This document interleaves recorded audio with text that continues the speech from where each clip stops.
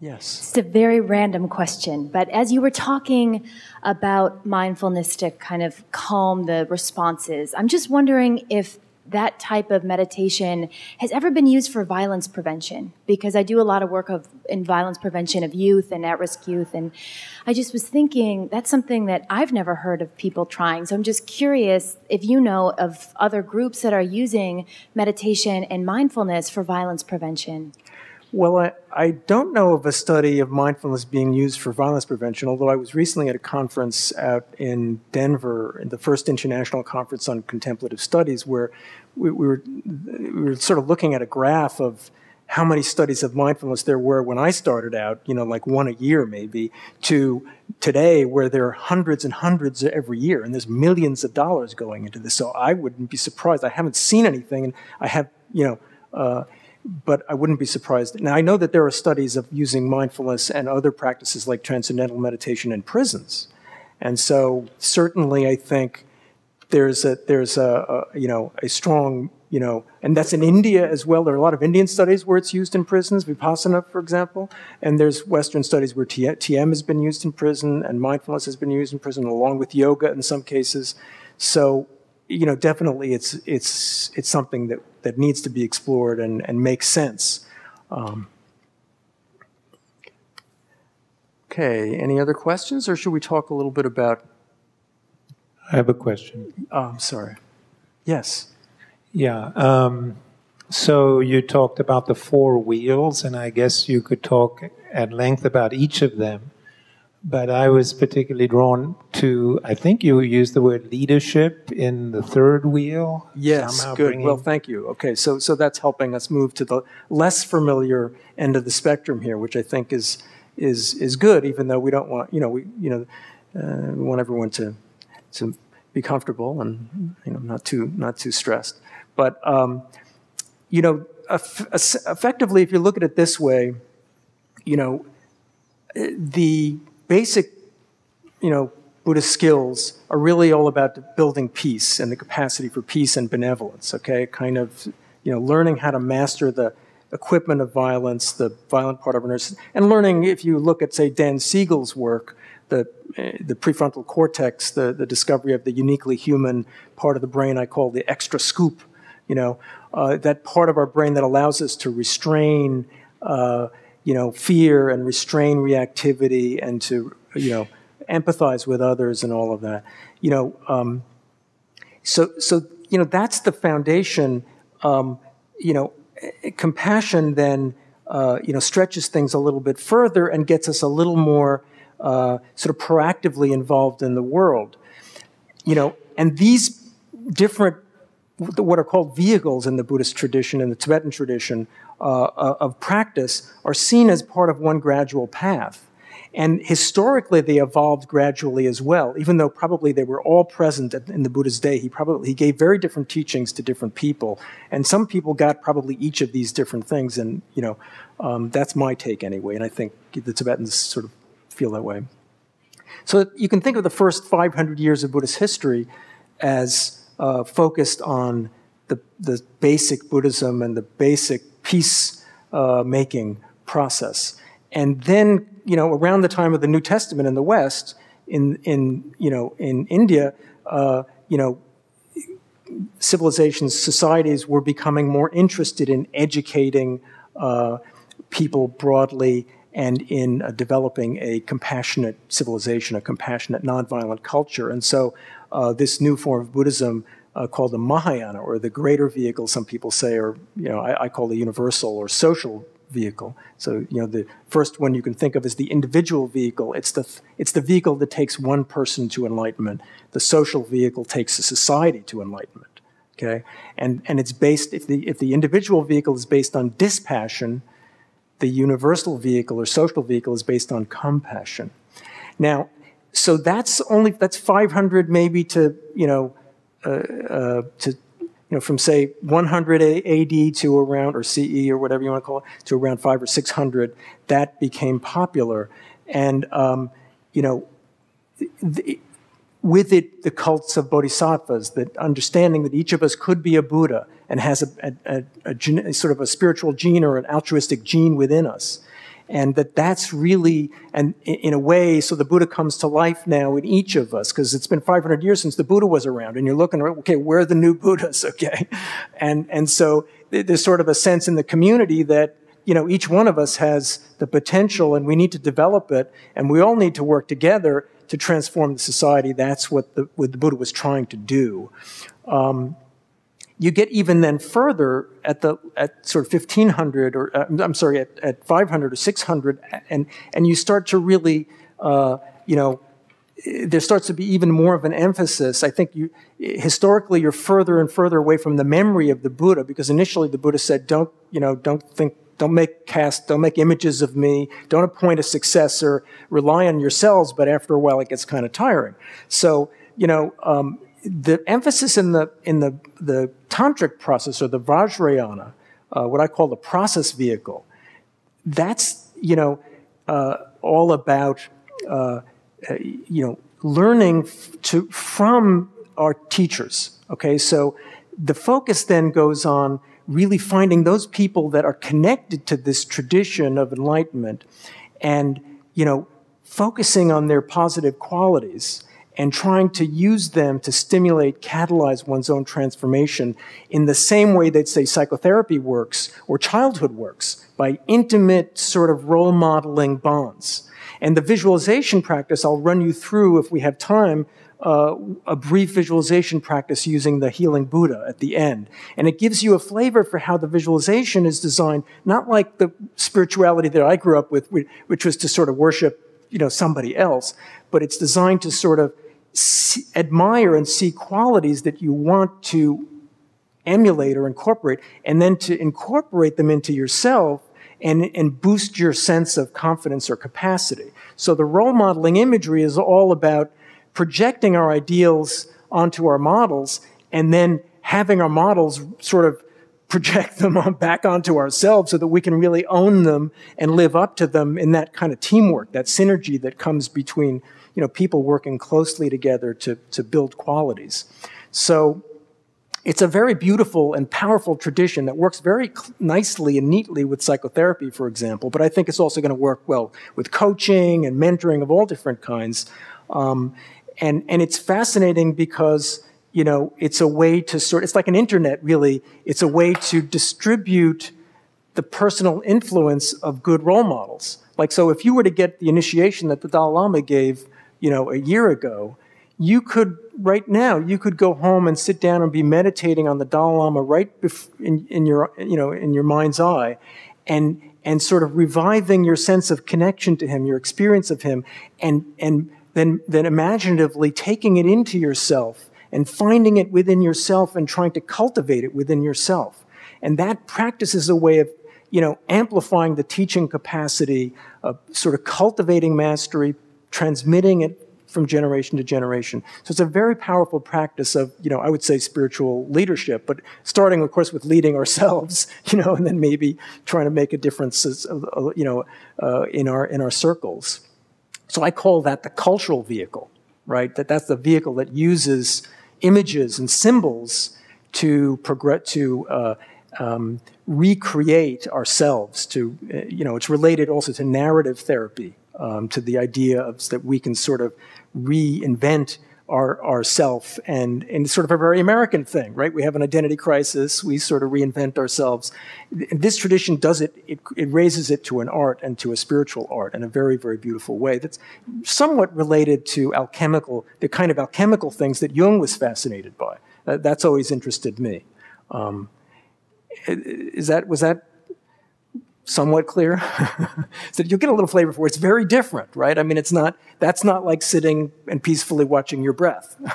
But it's follows the same basic model of mind, and it really is assuming the same principles and practices, but using a different technology. And actually, I was meeting with a young Vipassana adept in New York at a book launch in New York, and he mentioned to me that in some of the Pali scriptures about meditation, there's a little clause, which is found in the yoga tradition, but I'd never seen it in Buddhism, that one of the ways you can build concentration is by focusing on an image of someone you admire, of the Buddha or something like that. And so these techniques have been known in India for a long time, and they've been known to other traditions. The Jesuits do this. The Jesuits, in the spiritual exercises of St. Ignatius, visualize themselves as Christ going through the gospel narratives.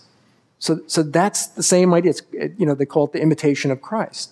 So it's the same idea that it's the same way that an athlete now imagines themselves jumping over that high vault.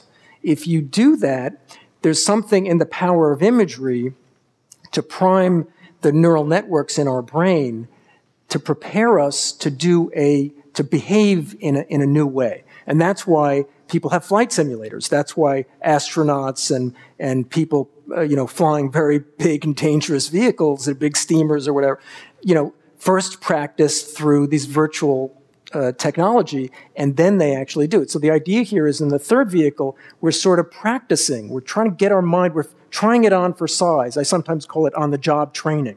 Like when I was training to be a doctor, they teach you a lot of stuff in medical school, and which none of it is really relevant, right? And then they throw you on the floor. It has nothing to do with practicing medicine. They throw you on the floor. They put a white coat on you. Say, okay, doctor, now what? Okay, and then you have to learn to practice medicine, and that's when the learning really begins. When you sort of, you have to see yourself in that role as, if I were president for a day, or now I'm the doctor, I've been appointed the doctor, what do I really do? And so, that's a kind of simulation practice, right? It's getting our minds into the right groove. But then there's the actual practice of what they call refinement or perfection, and that's where we're really trying to get the right energy and the right mind state. And here we kind of go back to where we started. In the fourth wheel, when we're practicing working with our subtle nervous system, the nervous system that you've seen in the yoga maps with the chakras and the 3 channels in the center and so on, we're practicing. This is really a map of the nervous system done by contemplatives from the inside out. And I believe it interfaces closely with our own gross anatomy map. But it's sort of coming at it from the inside and also coming at it for the purpose of one person living better in their nervous system or transforming the nervous system rather than, say, doing surgery on the brain or putting chemicals in the brain.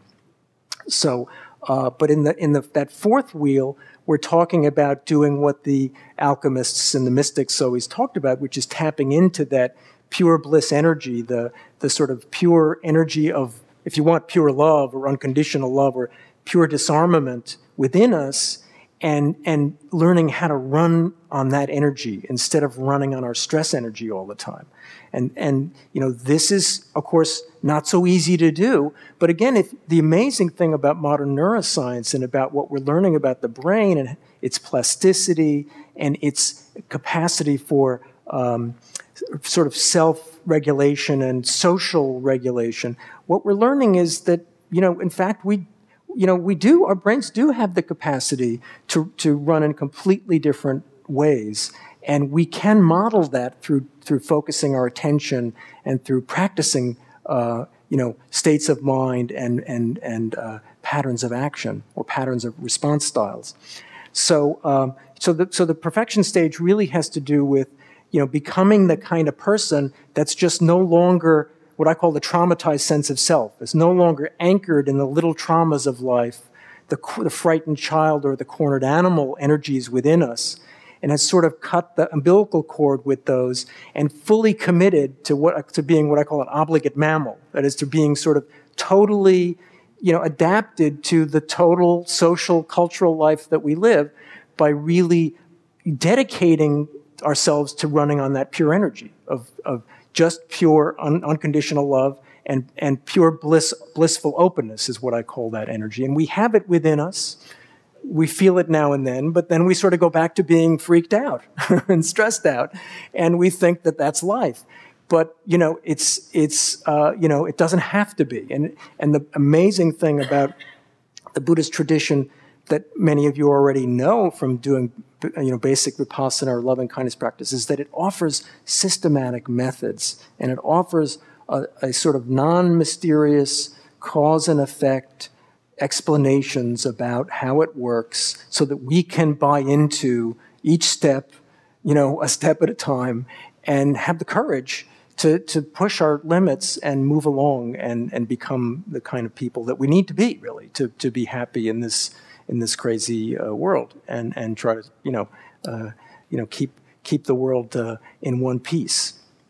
So yes, wonderful. Let me take a few more questions, then we'll try to do a brief visualization meditation to give you a flavor for that, and then if I'll be in the back if anybody wants to actually take Sustainable Happiness home in book form.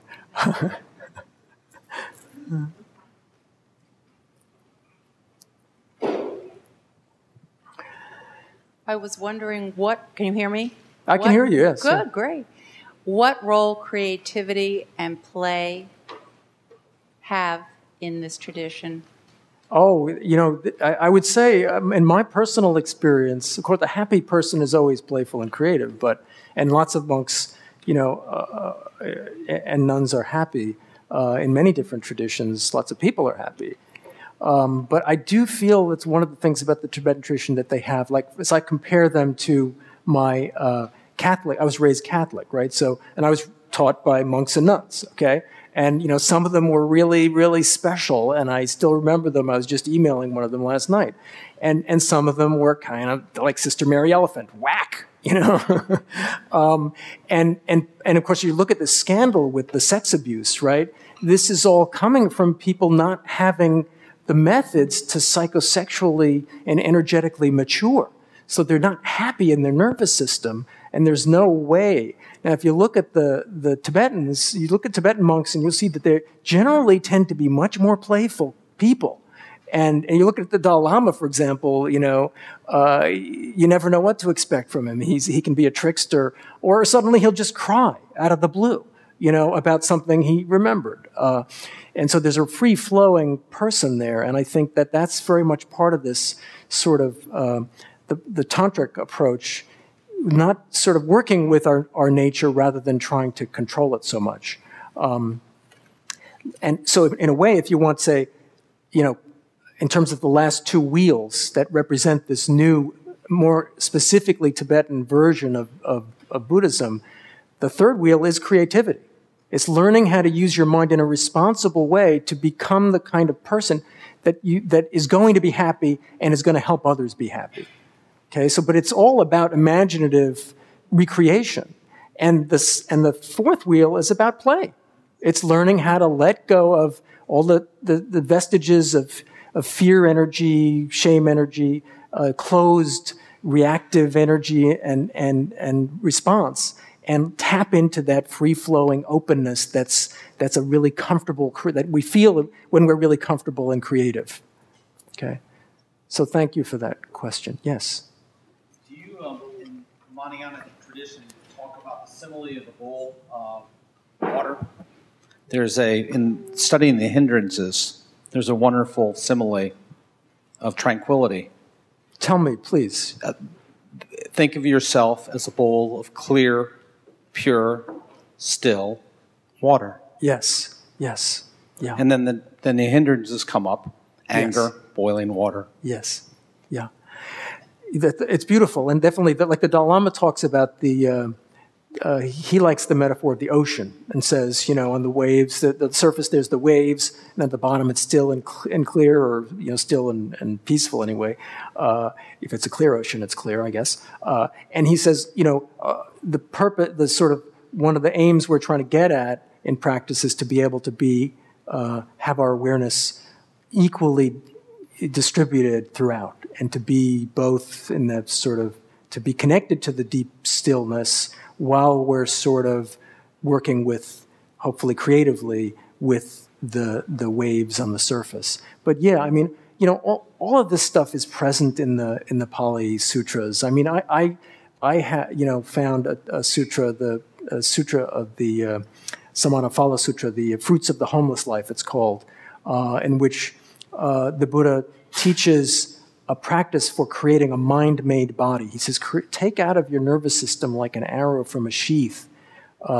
Take out the energy to make out of it a mind-made body. shaped just like the person, you want to be, fully formed.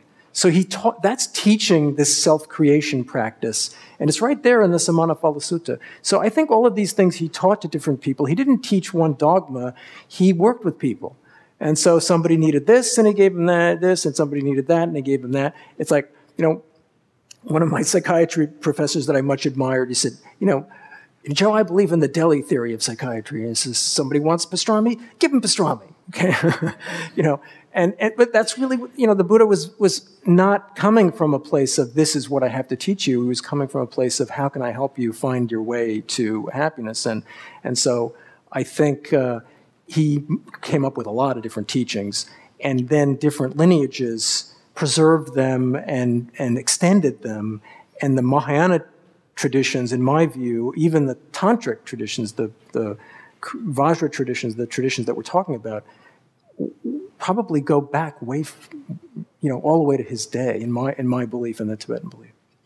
So I think maybe we can take one more question, and then we'll have time for a brief meditation. In the four wheels that you mentioned, they all seem to be individual-centric. I mean, the transformation of the individual seems to be the crucial linchpin in the change process. That's not your vocabulary, but I'm trying to get there. The question I have is whether there's a fifth wheel anywhere, which is more policy-oriented, more institutionalized. I mean, when you talk about the Catholic Church, I mean, clearly that's more than the transformation of the individual. I mean, there's an organization there. There's a yes. So yes. I'm wondering if Buddhism also lends itself to an ideology with social policy goals that can be institutionalized in society as a way yes. of reaching the goals and values of sustainable happiness. Yes. No, it very much do in the second and the third vehicles especially, even though you're right that the point of leverage from which we act in this tradition is transforming ourselves. And so we're the laboratory, and we're also the agent. We're seeing ourselves, but we also recognize that we're totally interconnected with all of the living beings, and we're selfless. So we're part of reality, and we're part of society, and so we change, and other things change too. One person changes, other people change. One person changes, a society changes, a culture changes. You change your mind, and a culture changes. And specifically in the second and the third vehicles, or this is true even in the beginning, basic Buddhist practice, and sort of, Buddhism had a social philosophy from the very beginning. The Buddha was a king. He created his institution as a democracy in a very countercultural and interesting way. The second vehicle, specifically in the work of Nagarjuna, if you look at what's called the precious garland of advice to the king, okay, where the Nagarjuna, who was the founder of the second vehicle, gave his advice to one of the king's ministers. He was a minister to a king. So he gave his advice to one of the kings of South India at that time and talked about social policy. What do you do with prisons? What do you do with spies? What do you do with, poor people and housing? And he talked about all these things in a total compassionate, but also a radically transformative way.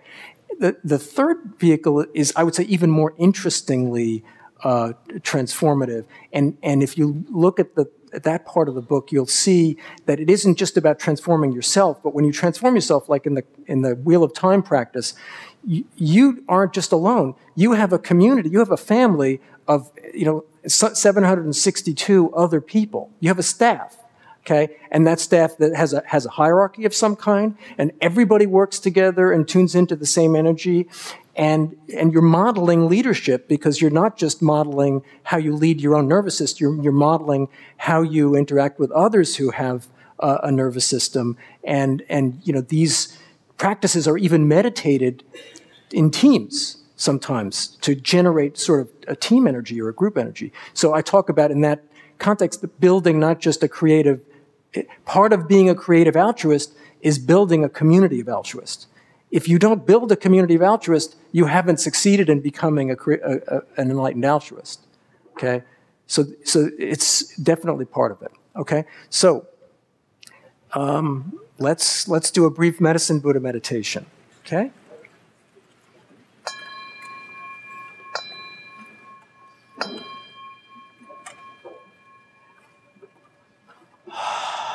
All right, so do try to envision yourself once again in your lighter, clear, meditative body. Take some nice deep breaths and try to refresh your breath energy, get back in balance, and try to let all the words and thoughts float out for now, and just tune into your living, breathing body. Try and tune into your lighter, clearer spectrum, your breath body. And if you want to sort of envision, the universe in a way that helps the creative process, you can reflect that, the very way that our map of the world, the way we perceive the world, is actually a virtual reality that we've projected onto the world as it is, to the quantum soup of things. So imagine just right now calling back that projection. Imagine your map of the universe melting into your map of the galaxy, and your map of the galaxy into your map of the solar system, and your map of the solar system into your map of the planet, your map of the planet into your map of this space, your map of this space into your map of your body, and your map of your body into the pure energy and awareness that is the creative mind energy and the creative mind space and neural energy that supports your map making. So then feel that you've sort of suddenly melted into a sea of pure energy and awareness, and that's really the natural state of things outside and within us. And with that pure sea, let's try to look for a pure, sort of a safe and positive direction to cultivate that pure workspace of mind and to sort of help us build a way of being in the world that works for ourselves and others. So ask for the guidance you need from the universe, and imagine a thrill to be asked.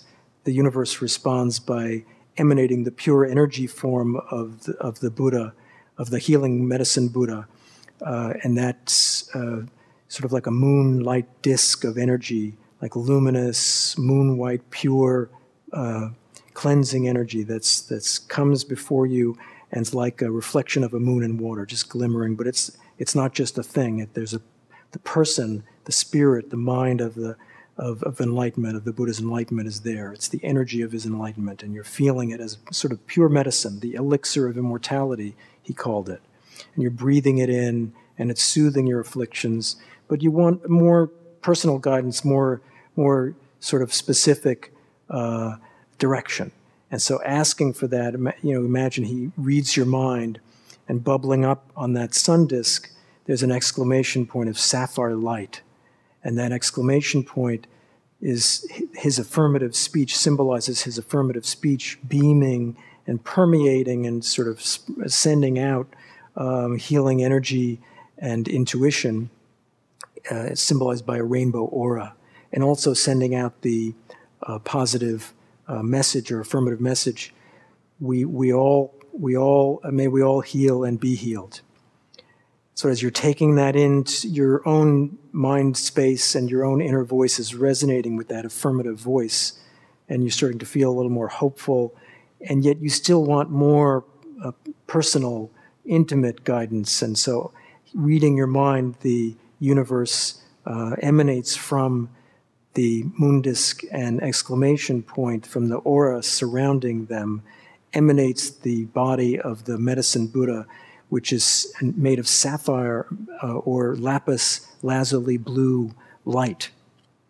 And so he's sort of this deep, midnight blue, peaceful light, but beaming, it's translucent in nature and beaming from within, from his heart, where the moon disk and the sapphire syllable are beaming rainbow lights.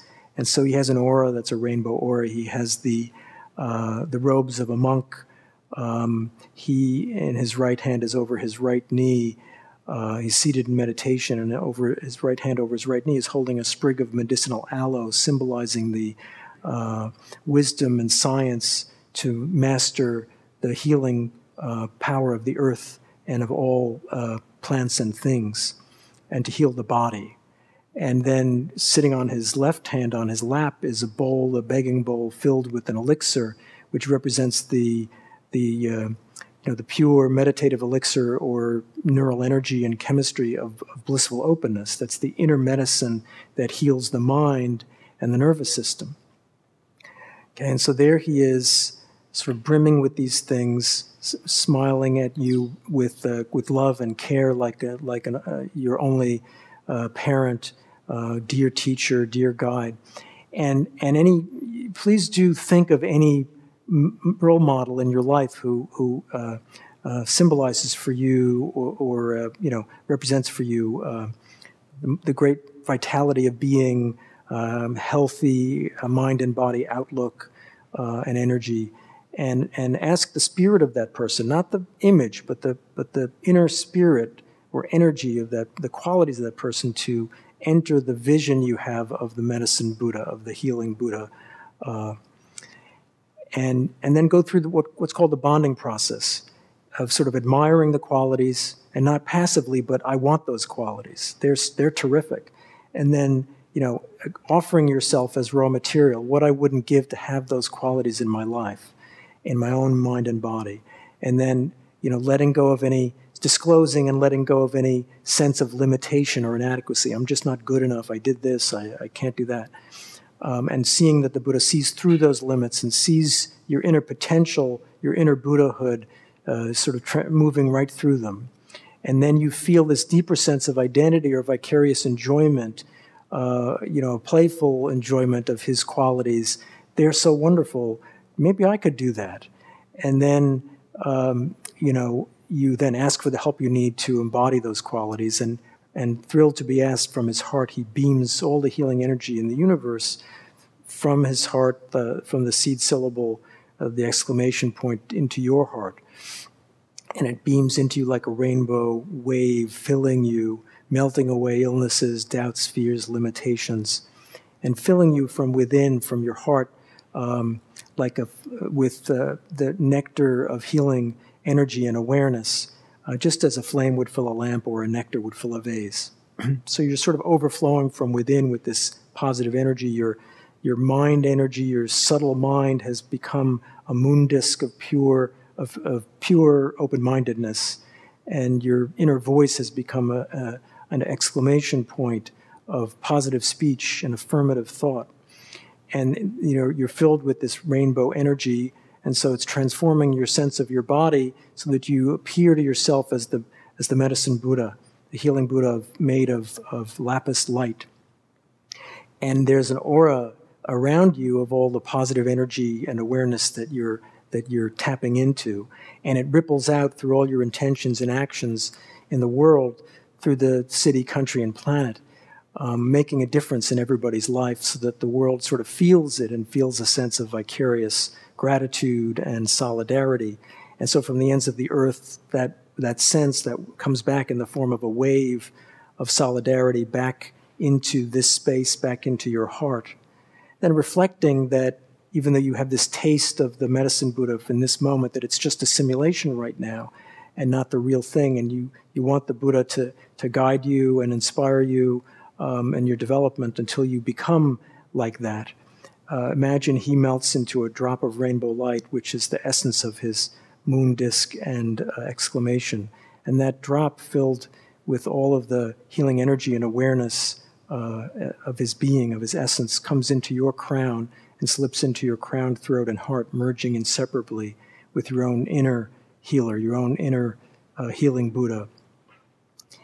And as it does, you sort of once again feel sort of tapped into a sense of identity with your full potential, and it fills you as a flame would a lamp or a nectar a vase, and once again ripples out in all your intentions and actions, so that the whole world around, everyone in the city, country, and planet themselves also transforms into the form of a healing Buddha. And so the universe becomes a pure land, our earth becomes a pure land, and this positive energy of gratitude and validation comes back from the ends of the earth, rippling back through all the hearts and minds, back into this space, into your heart. So the world returns to its normal appearance, this space and your body return to their normal appearance, but at your heart there's the essence of the healing Buddha. And so commit into that essence, whatever insight or energy you've developed in the course of our discussion and meditation together, for your own, until you become a healing Buddha, for your own benefit and for the benefit of the world around you.